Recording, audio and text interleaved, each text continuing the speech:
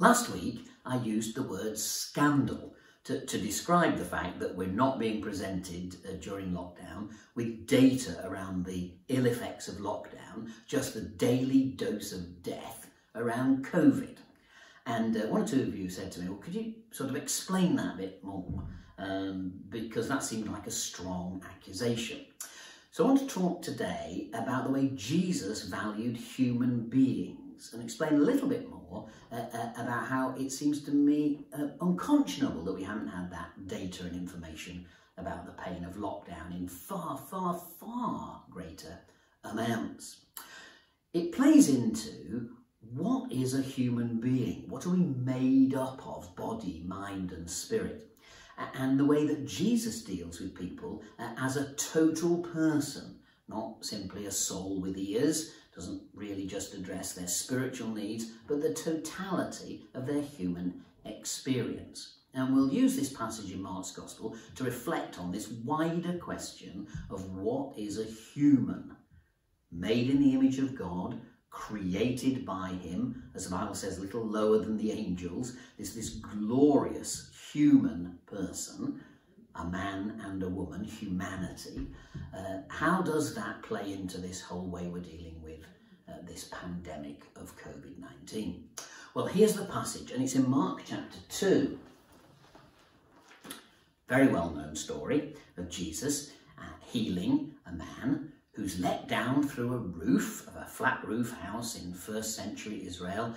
4 friends bring him and lower him down because they're desperate for him to meet Jesus. They've heard so much about this Jesus, the rabbi, who does amazing stuff, not like any ordinary rabbi, and they're absolutely insistent that the crowd of Pharisees and scribes and others won't block their access for their friend, who they're going to get to Jesus by hook or crook, one way or another, even if it means climbing on a roof. Can you imagine that? Carrying him up there, digging a great hole in it, and letting him down through the roof with these posh Pharisees and scribes looking up as sort of dust and debris falls on their head. What a surprise to have a man lowered through the roof. Well, so this is what happens when he's lowered down in Mark chapter 2.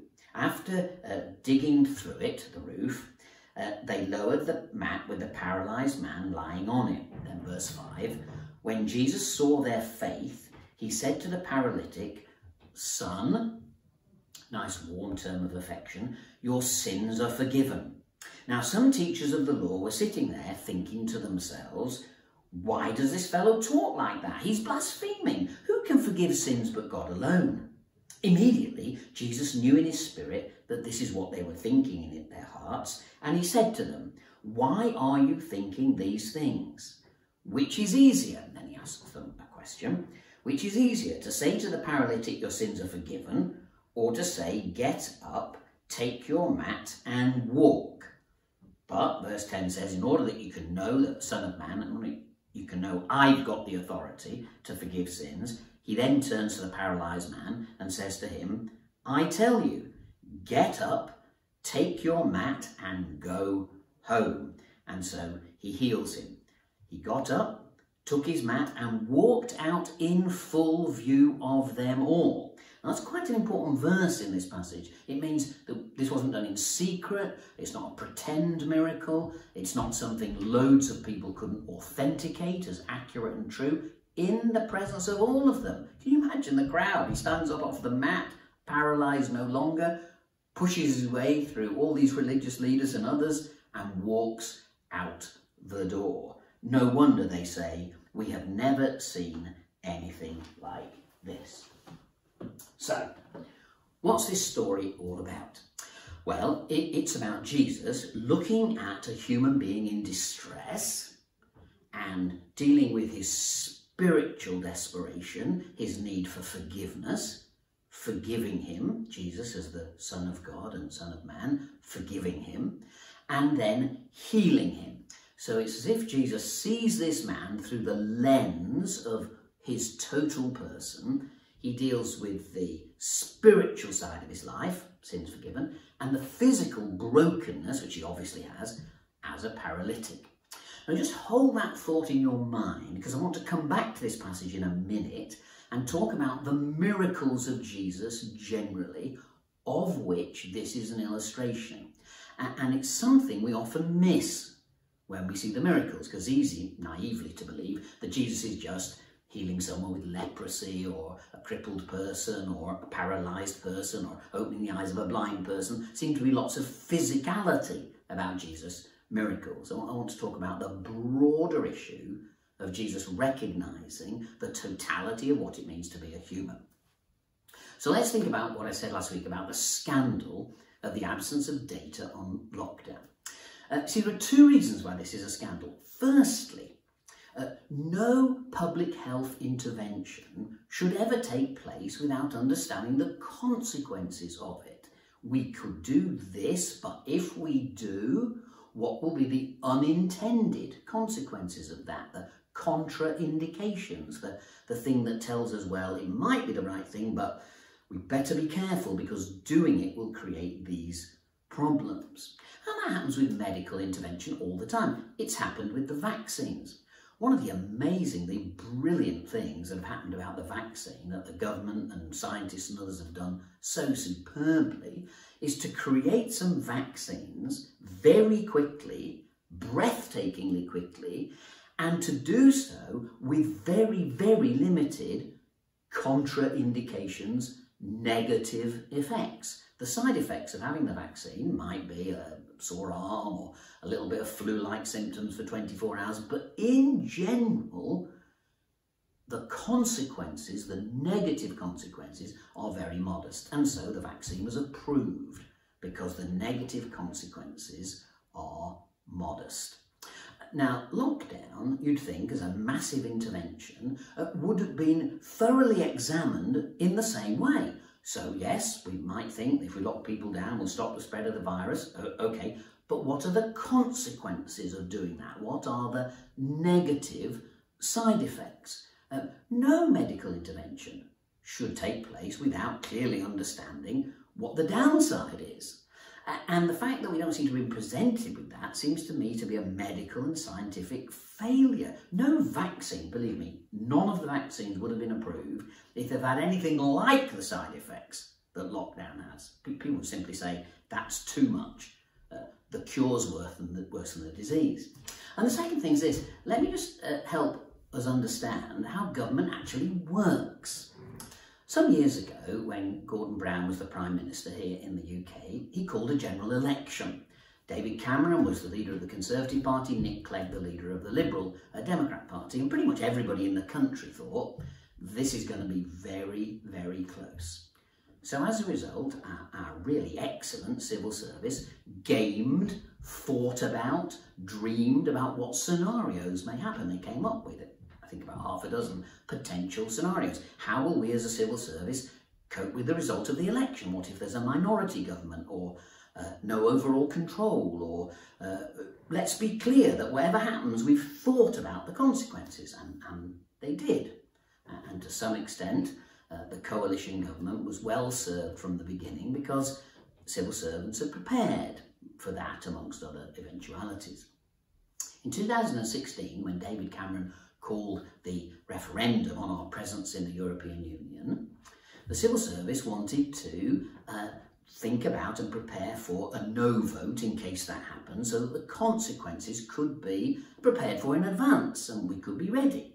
And the government, for political reasons, said, we don't want you to prepare for that, because if it gets out that you're preparing for a no vote, it will undermine our commitment to a yes vote. So no, don't prepare for that. Now that was an interesting political thing, probably wise politically, because if people had heard that, they would have been suspicious of the government. They think, well, they're not very confident. From a political point of view, that was a really good decision. Don't prepare for a no vote. But from a practical point of view, when there was a no vote, it meant that we were right behind the power curve in getting ready to know the implications of that. So it's impossible to believe that a year ago, when lockdown was introduced as the measure, that the civil service didn't say, well, let's game, let's plan, let's work out the scenarios. What are going to be the implications of this? It's impossible to believe. So if they didn't do it, it's an act of grotesque negligence. Never before has a whole country of perfectly healthy people being quarantined for the sake of a few vulnerable and a horrible virus, which clearly came. So surely the consequences would have to be thought through. That's responsible government. Now, it either didn't happen, which means it's grotesquely irresponsible, or it did happen and we're just not being told, in which case it's manipulative. It's hard to see quite what else is going on. And I say this is very important because we're not just virus carriers or virus sufferers. We're whole human beings. So it absolutely matters, not whether there's a surge or not, or whether kids going back to school is going to create more cases. It may well. But what about the totality of the human condition? Surely we ought to be faced with the data on that all the time. And I've banged on about this for months and months now. What's the data on additional suicides, pain in the home, mental health, operations that are not taking place, undiagnosed cancers, undiagnosed heart conditions, on and on and on and on. So you might say to yourself, well, yeah, but what's this got to do with Mark 2? Mark 2 is a remarkable story because, like many of the miracles, it sees Jesus deal with not just a broken human in front of him or the spiritual life of the human being. Actually, this is often misunderstood. The miracle that Jesus brings here throughout the New Testament, and even say with Peter and John, with the person at the gate beautiful who's crippled, and Peter says, well, silver and gold I don't have, but what I do have, get up and walk. Now the irony is of that situation that because the crippled man in Acts was set free, walking, leaping, praising God, many of you have read the story, he would have been able to be a productive member of society from that point onward. No need to beg.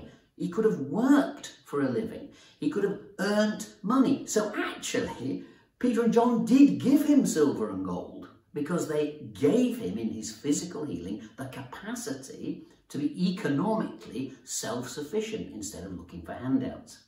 So what Jesus did in Mark 2 is a remarkable holistic miracle. The man's spiritual life is dealt with by Jesus. Sins are forgiven.